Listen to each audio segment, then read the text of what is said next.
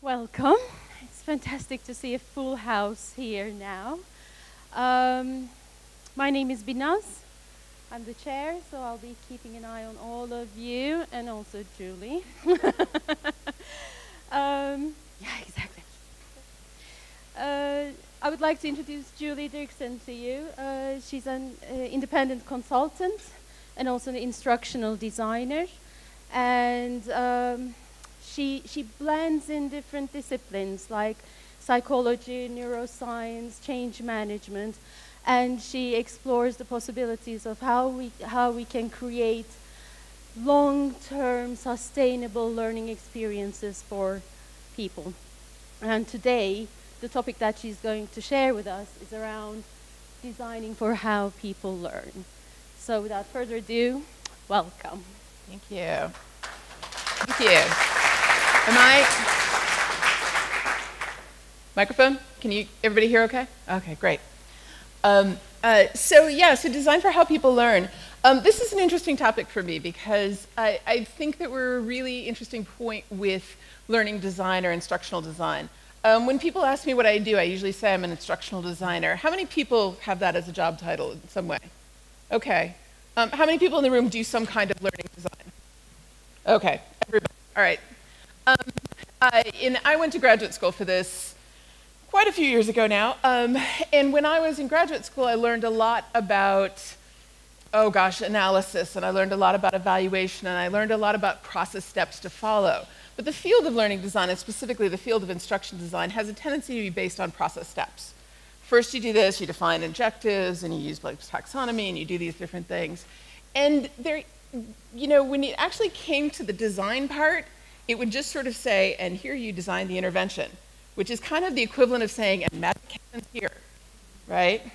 And so there aren't actually as many tools as I would like to see in terms of specific tools and strategies around creating kind of good learning experiences, especially based on, I found this out about my learners and I found this out about the content, so here are some good tools and kinds of things that I need to think about when I'm trying to create the learning experience. I think we as a field have kind of felt our way into that sort of bridging that connection between knowing something about our audience and doing task analysis or doing audience analysis and then actually turning it into learning interventions has been kind of this organic-y, you find good things, you try to figure out what works, all of that kind of stuff.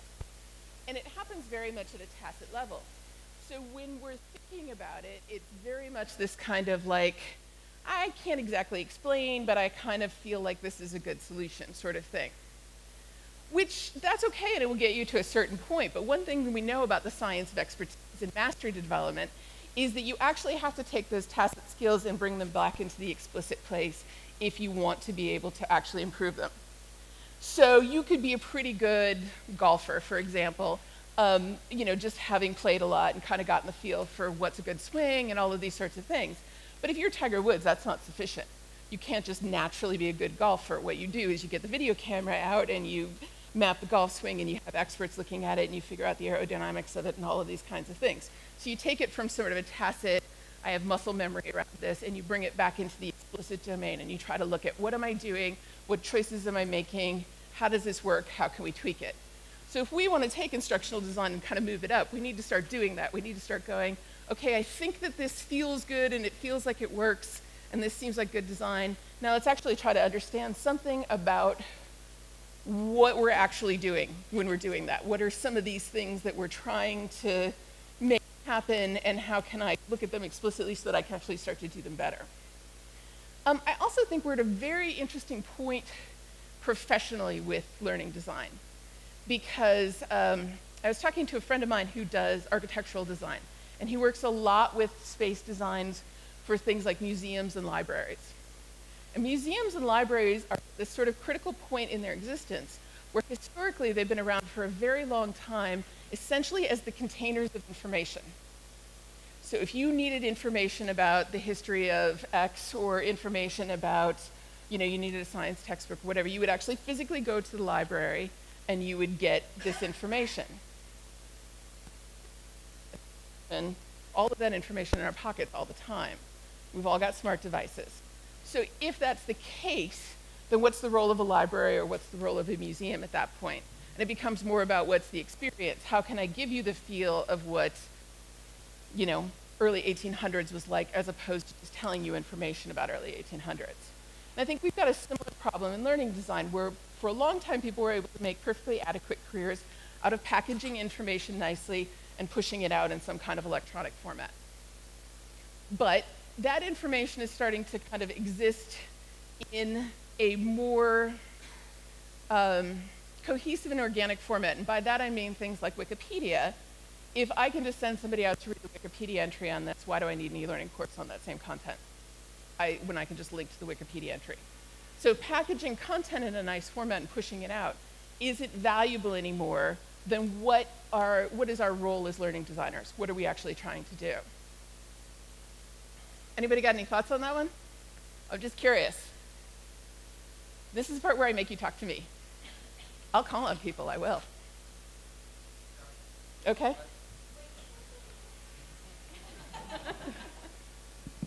Yeah, I've been doing learning design for a very long time, and I've started to shift my thinking a lot, and now I'm trying to create guidance systems rather than a training. Right. Because I'm working with adults, I'm not working with children. That makes a big difference for me in the way I design, and therefore I can trust that adults will actually work very well with a guidance system to guide them to where they need to be to learn the competencies they need to learn, or whatever it is. It's not one answer, and it's not one solution, but it's the way I'm going with a lot of stuff. A lot of basic stuff is guidance. Yeah, I think absolutely. I think, you know, I keep wondering if we shouldn't just rebrand ourselves all as performance support or guidance or things like that. Anybody else? Anybody else have feelings about where this should all go? So I think one of the things that actually Brian Solis also talked about this morning was about thinking much more about the experience and the content, if you like, and building on the other person's point about guidance and how you support someone. I think it is about thinking more about the behavior change that we're trying to create rather than the knowledge or information that we're trying to get people to absorb. Right, right. Our answer for behavior change a lot has been to tell people about things, you know, to give them information about it. And we're clearly seeing that that is not sufficient for certain behaviors. Anybody have any really stubborn behaviors you wish you could influence or change? And, you know, the big topic is really around, so sometimes learning is the appropriate mode. We really do want to create a learning experience. We want to create this sort of overall experiential kind of environment. Sometimes we want to create performance support. Sometimes we want to create kind of different interventions. And really, learning is messy. You know, the process of learning is messy. We want it to be tidy and all fit into nice little boxes. And really, it's very messy and it's very spread out and all of those sorts of things. When that came up as the cover of my book, a friend of mine asked me if it was a lollipop or a round steak, the sort of brain swirl. I don't know. I think it just means learning is messy. But so what I want to know is what kinds of things, like what's the learning, you know, what's a topic for learning design that's kind of challenging that you've got on your plate, or what kinds of things are people working on? All right. You can just shout stuff out. That would be fine. Legal content, which is so exciting, right? So exciting. Okay. What about, anybody else have any other topics that their audiences are less than enthusiastic about, perhaps? IT security. Yes, very nice. Okay. I'm sorry, could you say that again? Firefighting. Oh, that's at least kind of dramatic, right? Yeah. So, okay. Teamwork. Yes. Okay. Essential business skills. Right. And I always get a little warning whenever I hear the word essential, because it's always, are we talking backstory, or are we talking kind of core stuff there? Uh-huh. Yeah.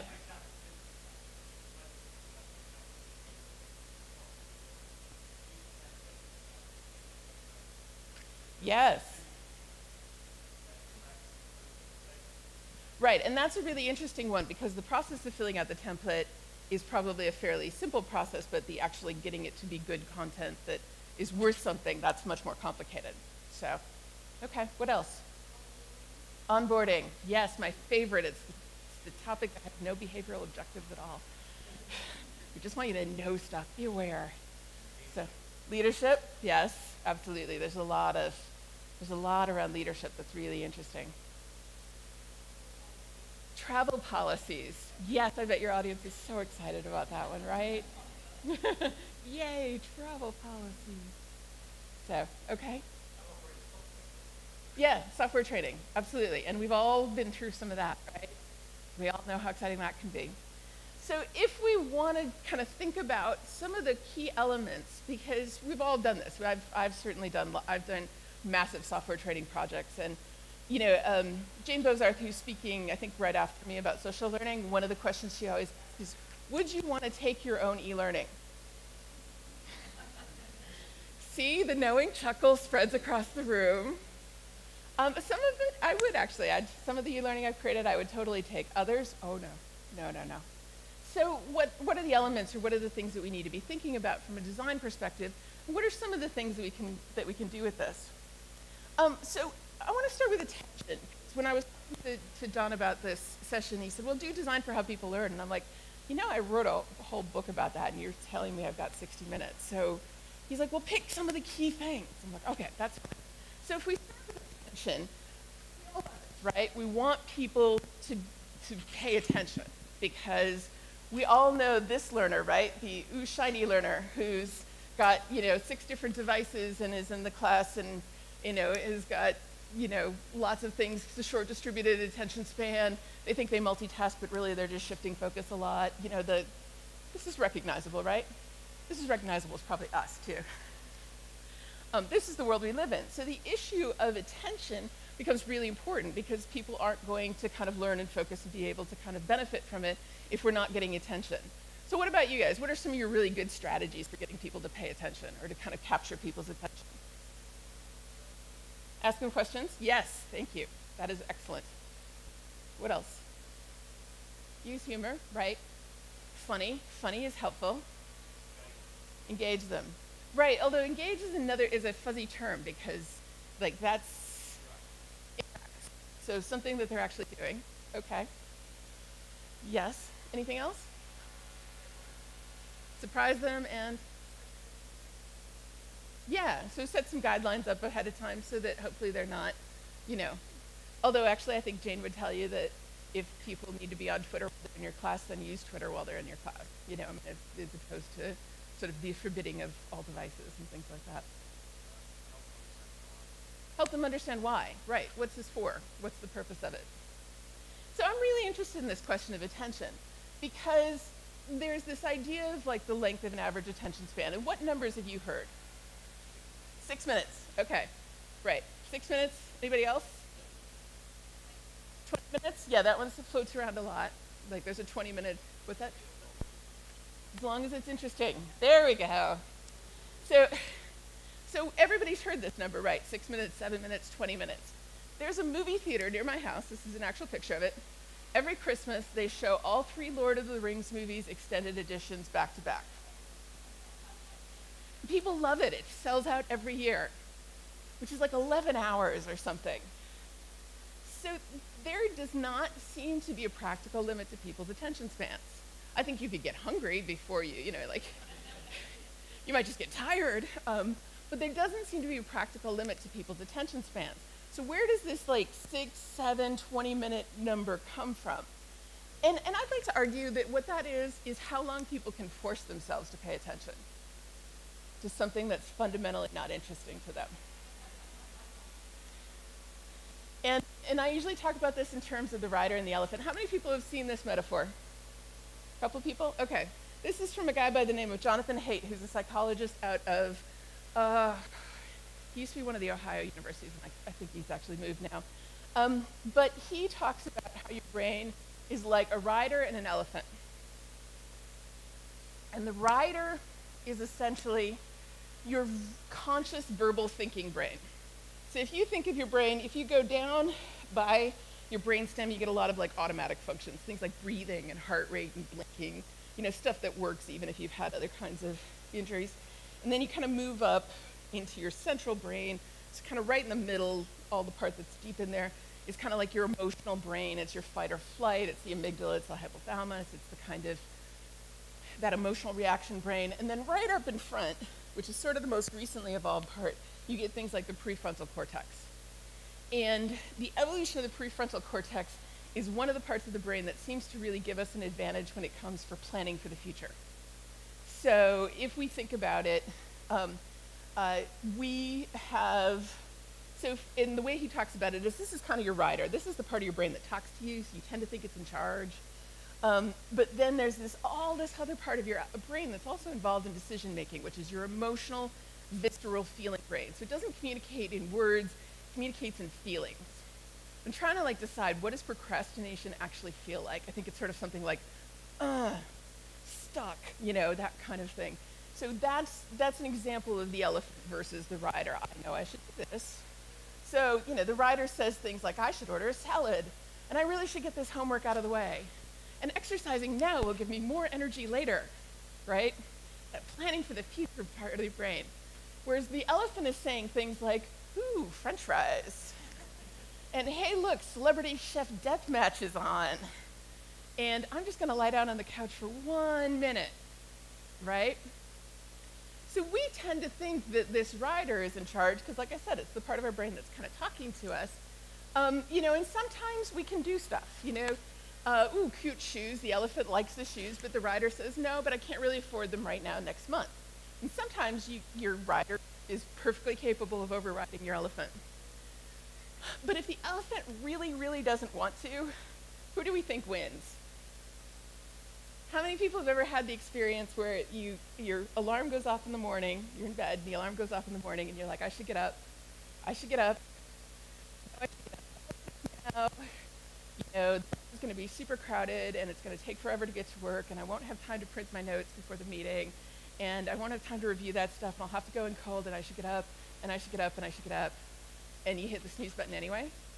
How many people had that experience? Yes. That's all elephant, right?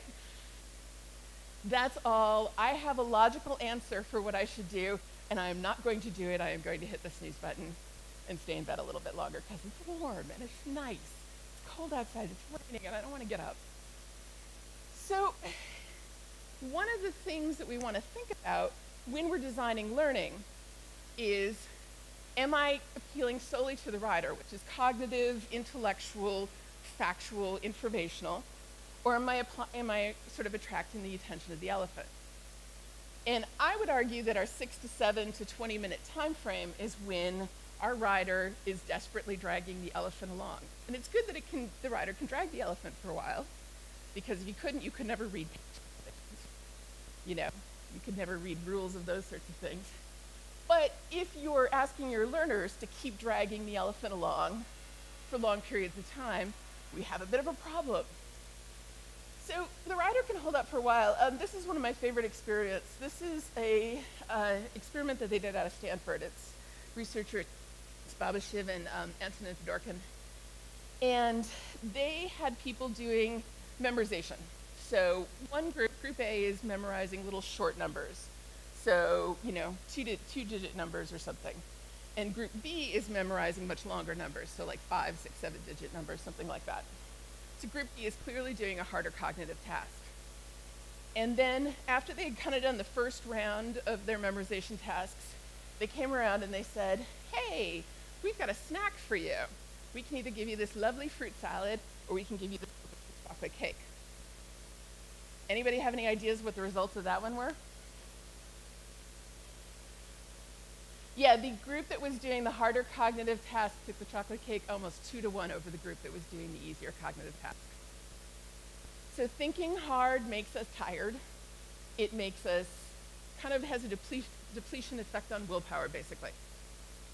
So my ability to continue to force myself to focus, if I'm doing something that's cognitively difficult, erodes pretty quickly, basically. So high cognitive load environments are going to have an effect on the willpower of your audience. And if the willpower is the only thing that's keeping them engaged in your learning, then that's where we're starting to see those time limits and those issues.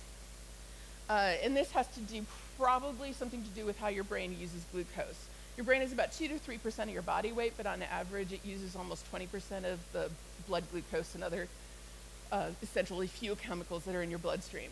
And so if you're thinking hard about something, you are actually burning more calories than if you're not thinking hard about something.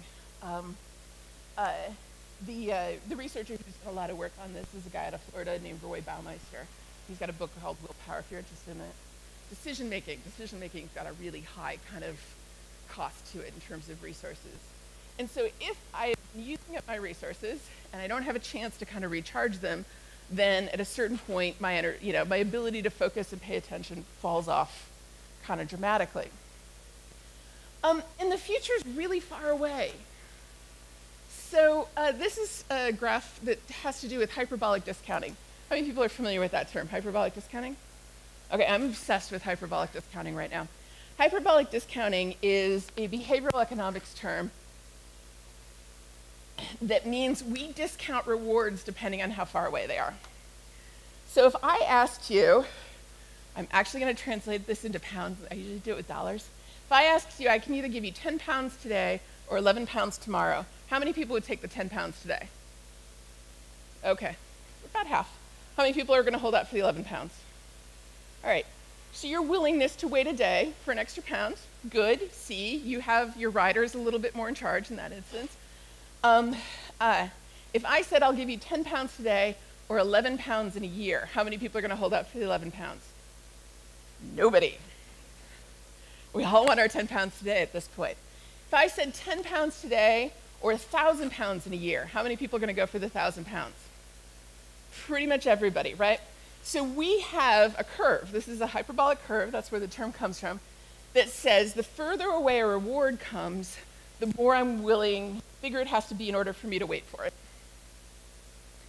So if a reward isn't going to come for a good long time, then I want it to be really good. Otherwise, I'm not going to wait for it. So if we think of people's attention as a form of currency, right? I am allocating my attention. I am deciding I will spend it here or not spend it here. Then when we ask people to pay attention to something that they can't use right now, then it has to be pretty good. Because the reward for learning something is actually being able to use it. So if I am learning about legal procedures or internet safety or whatever, and I don't get to use that for 6 months, then what's the problem or what's the issue there? I'm going to discount that reward, right? If you know you're going to use something tomorrow, is it hard to pay attention to it? I'm going to need this procedure tomorrow. Probably not. It's probably pretty easy. I am not going to need this procedure for 11 months. We do not care that much. It's really hard to care. So if we have a problem where the further out the use of the actual information is going to be, the more I'm discounting that as a reward, and the less willing I am to allocate attention to it, what's the implication for learning design? Or what are potentially some of the implications for learning design? What could that mean? I either need to make the reward sound really big, but I can only make internet security procedures sound so good, right?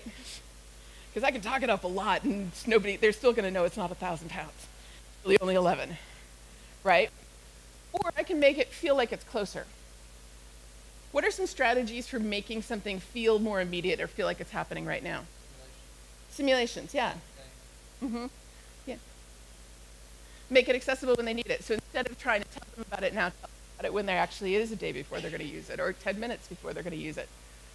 So we can either push out the training and make sure that they only access it when they actually do have a need for it, or we can try to, if that's simply not an option, we can use something like simulations or games or problem-based or scenarios or whatever to bring it forward so it feels like it's happening right now.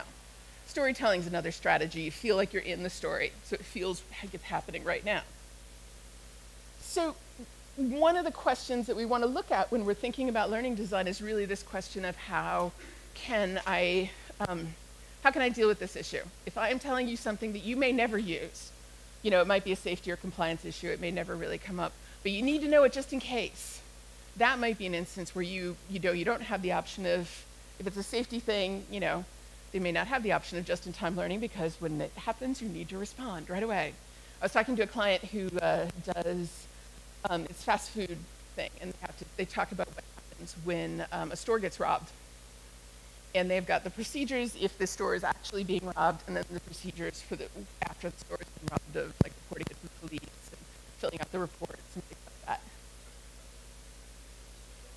Oh, okay. Sure. Okay. All right. We'll just, no problem. Thank you. So I want you guys, so we're basically we're creatures of urgency. If it's happening right now, it's not hard to pay attention to. If it's happening sometime in the future, it's much harder to pay attention to. And you can do the math on this. Like there's almost, you know, the behavioral economists have mapped this out with money, but you can pretty easily do the math. How much are you going to care?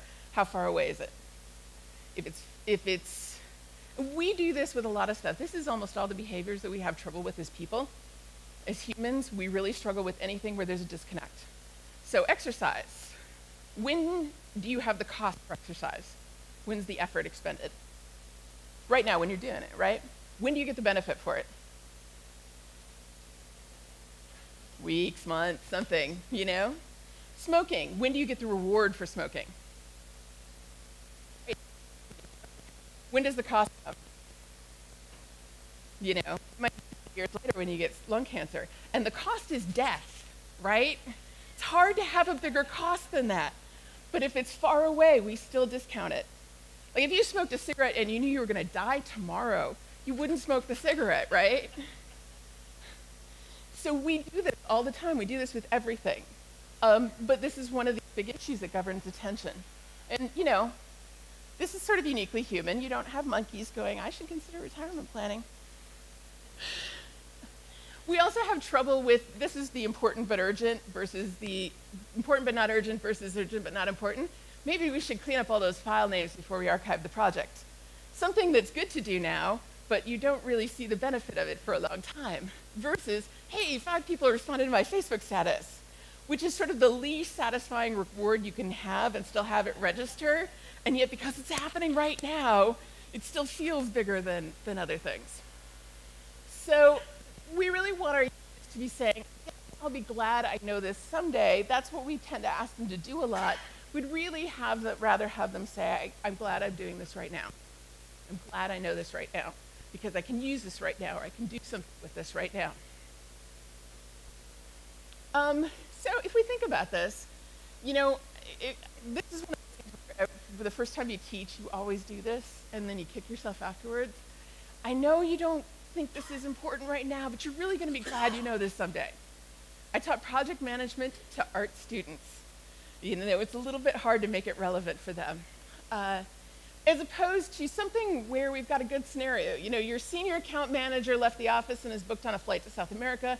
You have 2 hours to audit the accounts and figure out if there's been financial wrongdoing. What should you look for? You know, if we can take things and figure out ways to make them feel immediate, or as somebody else mentioned, kind of push it out to the time when you actually need it, then we're getting around this problem. So if we think about that, what I'd like to do is actually we'll do it really quick. We'll just do a couple of minutes, but at your table, pick one topic that you have a hard time keeping people interested in, and think about how can we make it feel more immediate for people?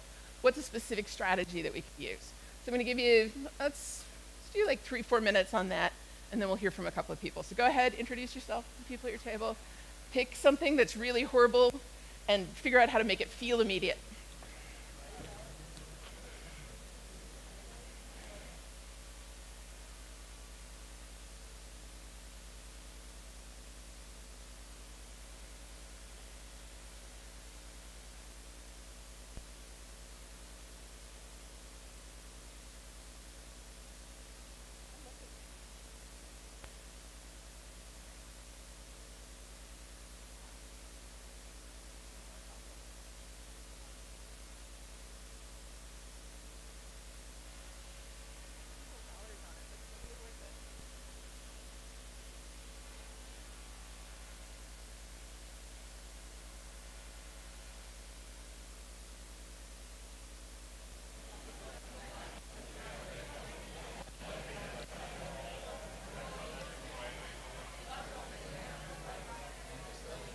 It's cracking a little bit. I'm not sure. Nothing else really.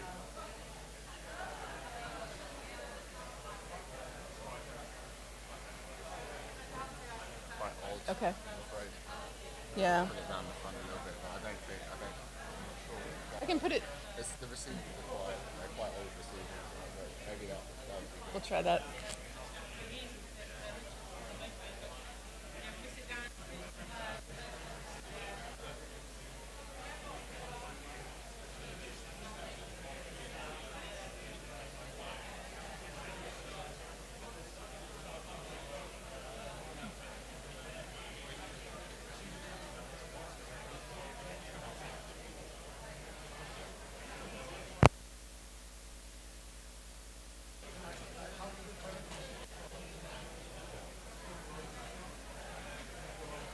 Okay, 2 more minutes.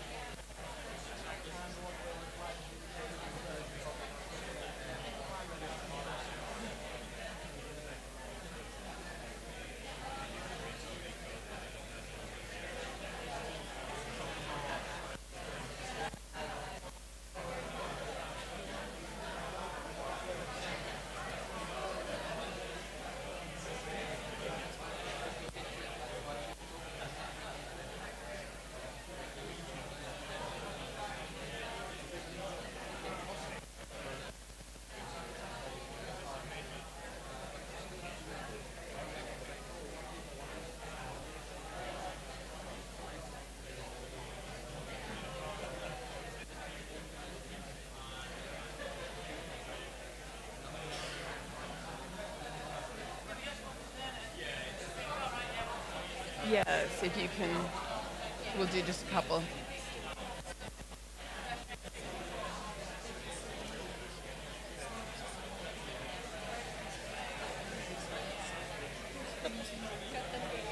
What's that? Yeah, no, it's good. I'm going to have to cut them off too, which is sad, but, you know, it is what it is. Okay, if people can kind of just wrap up the conversation.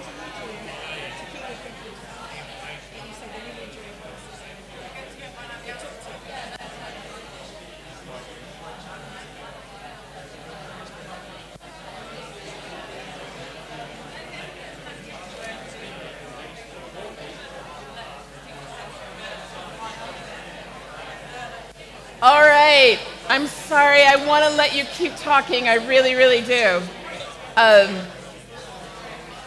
We'll have more opportunities before we're done. But who came up with a couple of interesting ones? Who's willing to share? We've got one over here.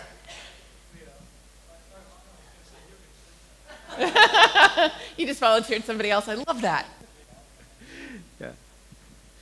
So we had an example. Did you say it was accounting? Yeah, an accounting piece of content that was not for accountants, so it was totally unrelated to the role that the people who were taking the course would be carrying out. And we said that we needed to create scenarios, basically, and the fact that they weren't just created from nowhere, but they were based on real life situations and analysis of subject matter expert input. So that was to try and bring it nearer and closer to home. But the other thing that we came up with, or we were just considering talking about, was if that reward is quite far off, then what about manufacturing a shorter term reward in terms of, we were talking about badges then, or even just some kind of recognition or tick in the box, pat on the back, bribery basically, which you have to be slightly careful with, but to give them that. And instead of chasing people to complete it because they haven't, then you sort of motivate them by recognizing the fact they have done it. Yeah, and if there can be some status attached to it, that can be a motivator, things like that. You're right, when we use extrinsic rewards, we have to be a little bit careful because you can actually have a negative effect. But if you can have something interesting, like you get some recognition for having solved a difficult problem, or you get some, sort of status around it or things like that, that can be very, very compelling. Okay, great, thanks. Who else? What was another topic? Okay, over here. They're recording it, so they like it if you use the microphone. Hi, my name's Stefan, and I teach hybrid diagnostics for Toyota. Okay. And I've been quite successful in training people and keeping them interested because I challenge them when they come to my course. I basically create puzzles. Okay. I throw cars at them that do the most strange things. And the stranger I get the car to behave, the more people are engaged to actually solve that puzzle. Yeah. So Yeah, you create that my kind of approach. mystery, or, you know. Exactly. And with a vehicle, you can do a lot of things. So. Right, right. Yeah. Because that creates that tension, and then people want to resolve the tension by finding the answer. So that feels immediate. That's definitely one of those things that creates that sense of So urgency. it's challenging puzzles, basically. Yep, the challenging puzzle. Absolutely. Okay. How about one more? Anybody else? No, we had a nice chat, but we didn't come up with anything really conclusive. Fair enough. Okay, that's fine. So this is one of the strategies, and I would be willing to bet that this isn't necessarily unfamiliar to you. It's not like you've never heard of using scenarios before, but if you can actually, this is what I was talking about, where if we take this, we understand a little bit better about why we're doing it and what we're trying to accomplish with it and some of those kinds of things, that you can start to kind of refine the practice around it and hopefully be better at it. So another category that we wanted to talk about in addition to attention is really the issue of designing for skills.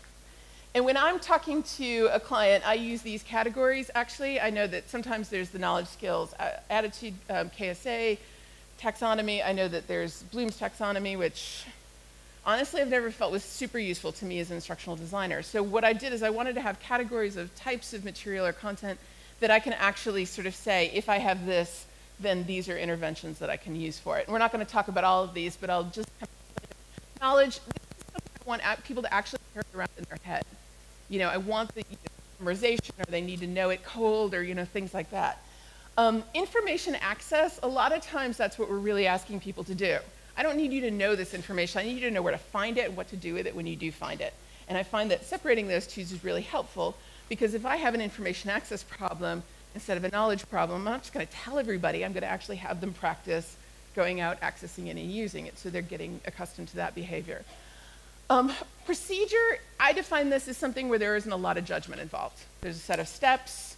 You need to be pretty fluent with it, but it's not like there's a huge amount of judgment. You know, there might be little dips or variations in the process, but generally speaking, it's going to go from A to Z and not too many detours along the way. Skills. This is kind of a big bucket for me.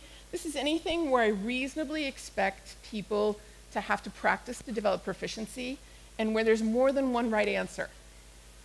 So if I'm doing training materials for people who are therapists, and I have done this, I've done training materials for therapists who are treating people with substance abuse, borderline personality disorder, which is a really fun audience, I gotta tell you. You know, no therapist is gonna respond to a patient exactly the same way, and that's fine. But how are we teaching people if there's no quote-unquote single right answer for this? You know, so if I'm asking a project manager to create a budget, it's not like there's only a single right answer for what that budget's going to look like. It's going to be based on their experience. It's going to be based on these different things. Or if I'm asking somebody to design a web page, there's no single right answer in that category. And I find that if I am dealing with a topic where there's no single right answer, then I have a different kind of instructional approach to creating learning around that. And then habits. I've been separating out habits lately, because frequently things around leadership or things around those kinds of things, or safety or whatever, I want a habit. I want an actual automated, oh, if this happens, I need to do this.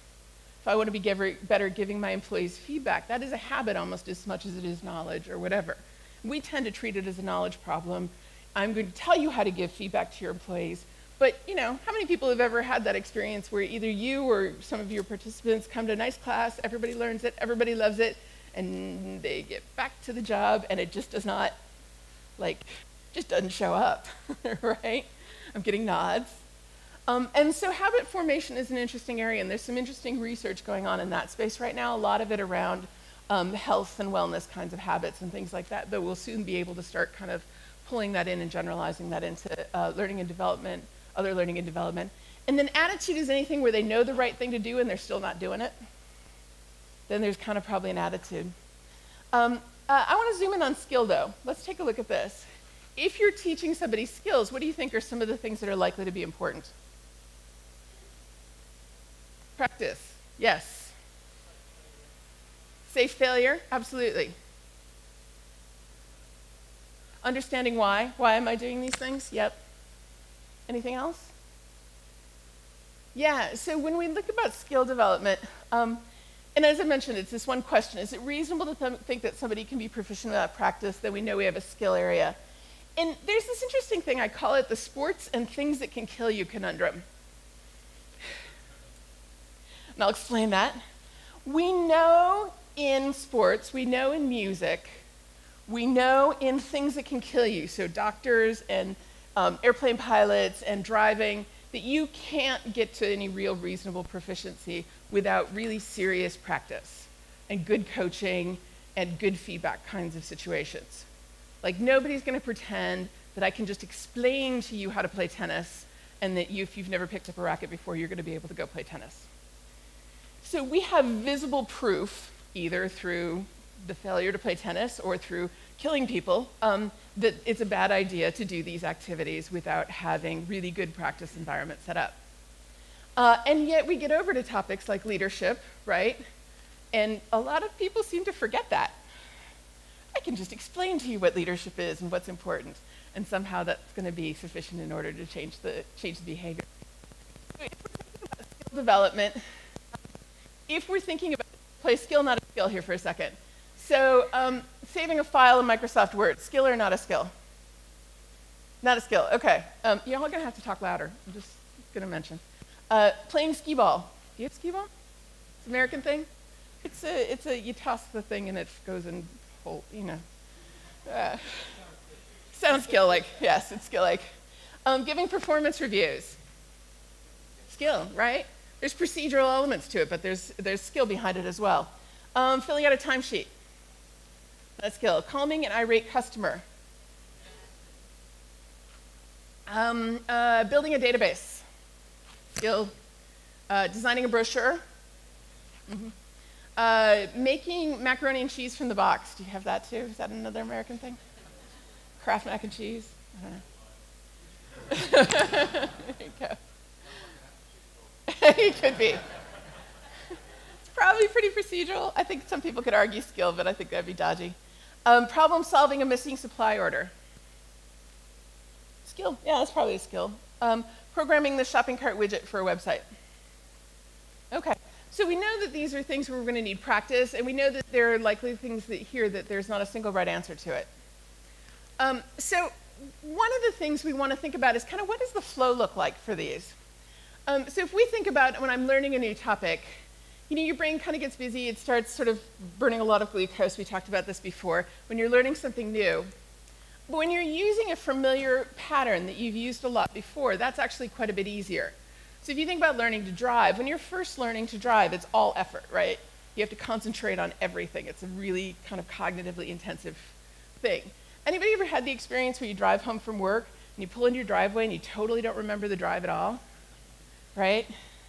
So after you've been doing it for a while, you really automate a lot of these skills, which means that we actually store those memories differently. We're actually storing those kinds of things as sort of automatic gestures instead of very conscious gestures. And so part of skill development is learning how do we get people to that automatic gesture phase. You need to start automating some of these gestures in order to really kind of move up the skill progression. And so most e-learning has a tendency to be structured like this. We've got an intro, we've got new information, we've got more new information, we've got even more new information, and yet again with the new information, and finally we have a summary, right? So it's this kind of cognitive equivalent of biking uphill the whole time. If we think about the way that video games are structured, for example, you get new stuff, so it's uphill, but it's pretty easy. Then you might get, you know, using some of the behaviors you've already used, but we're going to throw in a new thing, or we're going to ramp up the speed. And so you get kind of more of this sort of cascade of, I'm going to let you cruise for a little bit and get comfortable, and then I'm going to add something new in. And then I'm going to cruise for a little bit and get comfortable, and then I'm going to add something new in. Stuff you know kicked up a notch. Finally you get the boss fight, which is the big hard battle at the end of a video game where you have to use all the skills you've learned to beat the boss.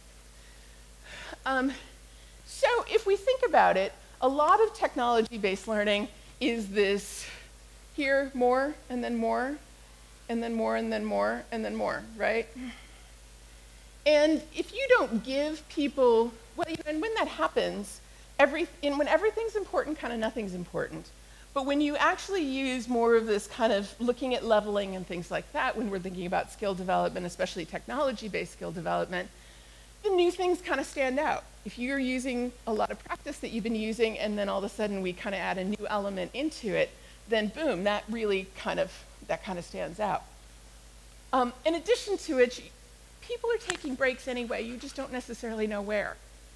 So if you ask people to bike uphill kind of cognitively the whole time, it's like, okay, I get it, Now I'm kind of distracted. I'm gonna look at the other thing. Now I'm completely tuned out. Oh wait, this is important, I should pay attention to it. And finally, brain dead, leaking out the ears, you know. So people are taking breaks with your content where they're sort of letting themselves coast a little bit. You just don't know necessarily where they're doing it.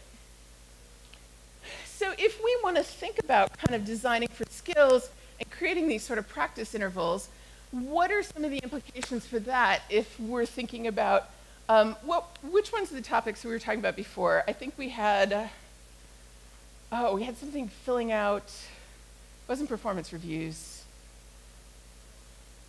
Traveling expenses, right? That's probably pretty procedural. Is there skill development at that one?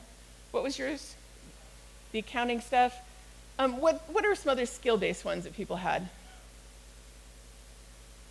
Oh, it's warm in here and it's after lunch, isn't it? What's that? Being good at teamwork, okay.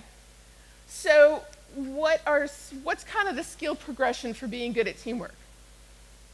What are some of the basic things about being good at teamwork? Communication, right, okay. So if I tell you how to be good at communication, right. So we have a problem. So what kind of structure is going to allow for more of that kind of gradual development, get comfortable, then ramp up gradual development? James Paul G., who writes a lot about using video games for learning, talks about cycles of expertise, where you want to get comfortable with the skill, then you want to break it and elevate it up to the next level. What are some ways that we could do that with communication? How could you kind of practice communication and then kind of create a harder scenario and then a harder scenario?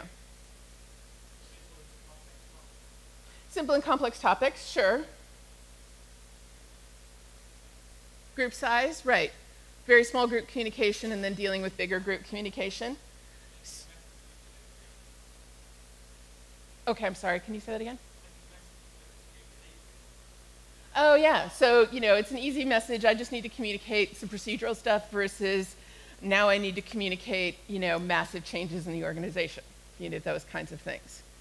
Okay, so we could go from how would you communicate these smaller things into how do you communicate these bigger things to how do you communicate hard messages to how do you communicate organization-wide to how do you communicate, you know, massive changes, things like that. So we could actually create kind of a leveling structure where as soon as you get kind of good at this, we're going to bump you up and let you get good at this. And then we're going to bump you up and let you get good at this.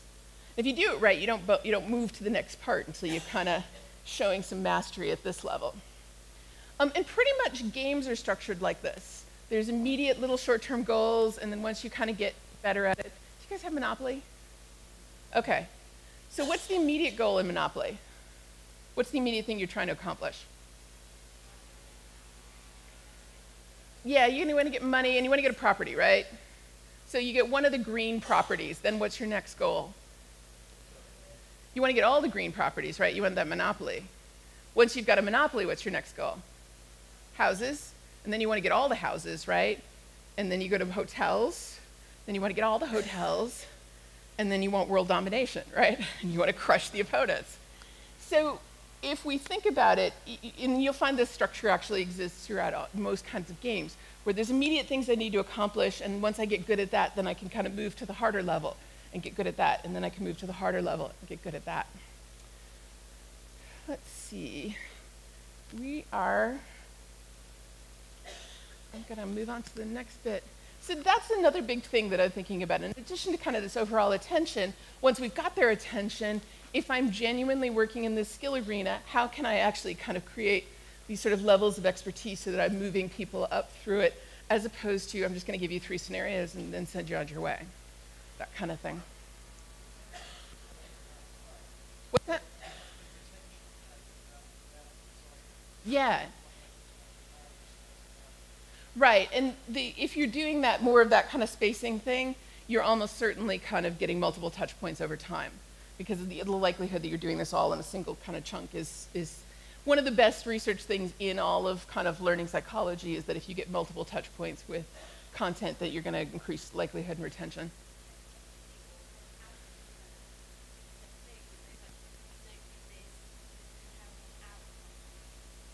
Yeah, and sometimes that works. You know, the bad thing that will happen, you do want to create some kind of, the bad thing that can happen often can kind of create that sense of urgency or risk. I also think there's some really interesting implications for consequence-based feedback. So instead of saying, that wasn't a good choice, instead saying, the building blew up, you know, or you lost the sale, or the customer walked away.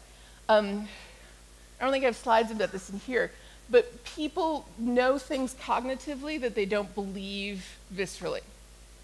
I know I have some of those behaviors. Cognitively, I know it's good to, you know, actually the evidence on vitamins is kind of coming out against it, but the theory, I know it's good to floss every day, and in actuality, I maybe miss sometimes, you know, that kind of thing. Like, knowing versus believing is different. And that how visceral your experience of it is seems to have some impact on behavior. There's some research out of the Stanford Virtual Reality Lab where they were talking to people about paper. So how much paper you use, you know, paper towels, paper napkins, office paper, how that equals sort of deforestation. So if I use a lot of paper, more trees get cut down, essentially. And they put both groups through kind of the cognitive explanation of that, and then they put one group in a condition where they were sort of reading about trees being cut down, and they put the other group in a condition where they were in a virtual reality environment cutting down trees with a virtual chainsaw. And both groups came out and said, oh, this is clearly an important issue, I should change my behavior. But then the researchers, I love these studies, the researchers would spill a glass of water as people were leaving the room and then count how many paper napkins they used to mop it up. And the people who had been in the visceral condition, where they were in the virtual reality condition, where they were physically experiencing the outcomes of their actions, used about 20% less paper napkins than the people who had been in the purely cognitive condition. And both groups had reported the same amount of intent, but the actual action was different. So having consequences, having visceral outcomes, those kinds of things seems to make a difference in terms of actually translating into behavior change rather than just knowledge of what behavior needs to change. A couple of other little variables around time is fast or slow skills. So when I'm thinking about skills, one of the questions, I love it when a client says, you know, the real problem is they're not good problem solvers. Could we in the half-hour e-learning course teach them about being better problem solvers? I love that question. The answer is no. Are you kidding? We're talking about a skill that's been developed over their entire adult life, and we're going to fix it in a half an hour of an e-learning course. So what you can do around this, how fast or slow is that skill? And I'll tell you that this has been one of the most useful ideas. I'll actually skip this. So faster things are procedures, knowledge, specific tools, techniques. Slower things are skills or attitudes. Those take longer to change. And then foundational things like culture, core values, personality, you're probably not going to change those. So if those are important, then hire for it. Don't try to fix it later. And this is an interesting one because if I asked my subject matter experts and things like that to define is this fast, medium, or slow, it really changes the conversation about what kind of learning we're going to design. Because if they tell me it's slow, then I have a lot of latitude to come back and say, okay, so we're not going to address the whole thing in this one course. We're going to need to do it over time. Let's talk about what that looks like. So asking people when I create learning objectives to define slow, medium, fast has been really, really useful. So if we look at this, how to fill out your timesheet, fast or slow? Fast, yep. Managing a software development project. Slow, right? I had a client who was doing all of their, there's a massive electrical installation projects, and they do all the project management training in 2 days. So that was a problem. Coaching employees, fast or slow? Slow, okay. Using Photoshop to crop a picture.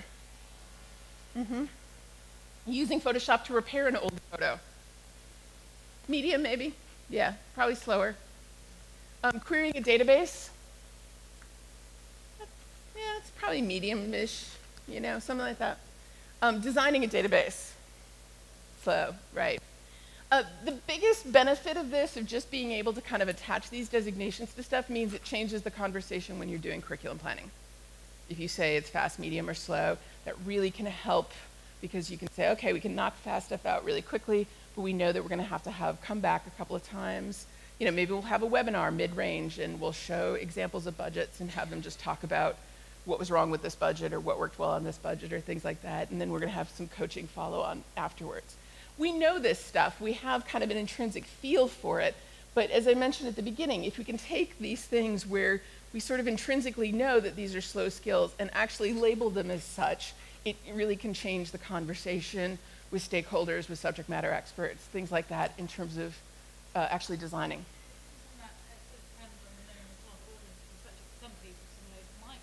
Right, yeah.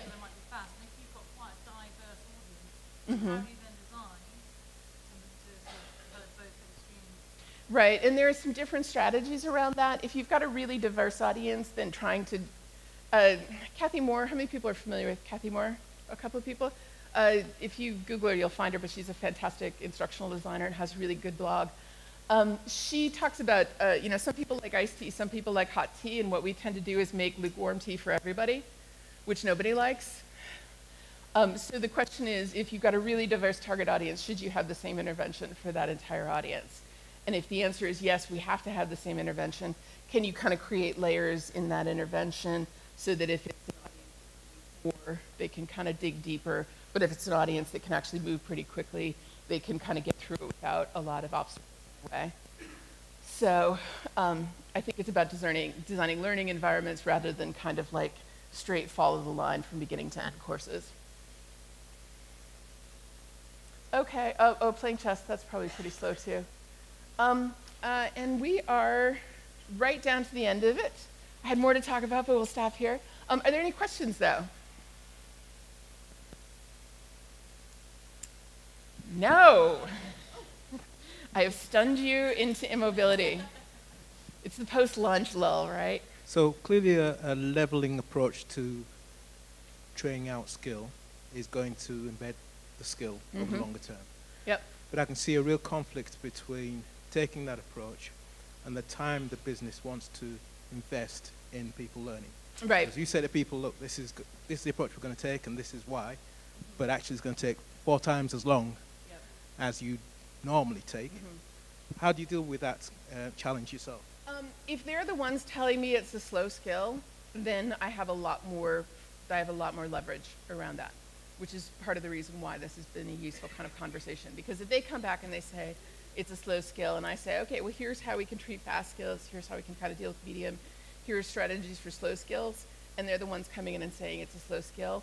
Because if you're just saying, hey, it takes a long time to do that, it feels like you're saying, I hear what you want, which is you want people up to speed quickly, and I'm saying, no, I'm just not going to do that for you. Whereas if they're the ones telling you, yeah, that is a slow skill, it does take a long time to develop, then I get a lot less pushback on that conversation. And realistically, you find a lot of people say, yeah, take as long as you need. You know, it is a slow skill. Part of it is lately I've been having clients who actually care if their learning works, which is really great. So I may be living in a slightly rosier world than some people. So, you know, but I honestly, I'll ask that question too. Do you care if this works, or is this, you know, is this a compliance issue? You know, because that's the business need. Sometimes the business need is compliance. If you care if it works, let's talk about what's actually going to make it work. So, yep.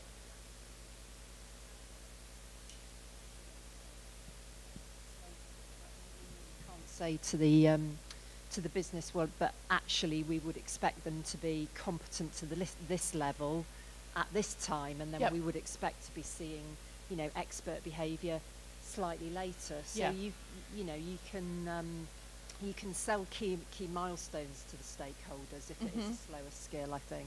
Yeah, absolutely. Well, and that's the thing. If you've got levels defined, so here's what level 1 proficiency looks like, here's what level 2 proficiency looks like, you can say, okay, great, you've got this amount of time, we can totally do level 1 in that time frame. We're not going to get to here, but we can get to here. Yeah, absolutely. So, very good point. Thank you. Anybody else? Any other comments or suggestions on that? Questions? I think they'll probably have coffee, won't they? Y'all need to. Well, thank you very much. Thank you.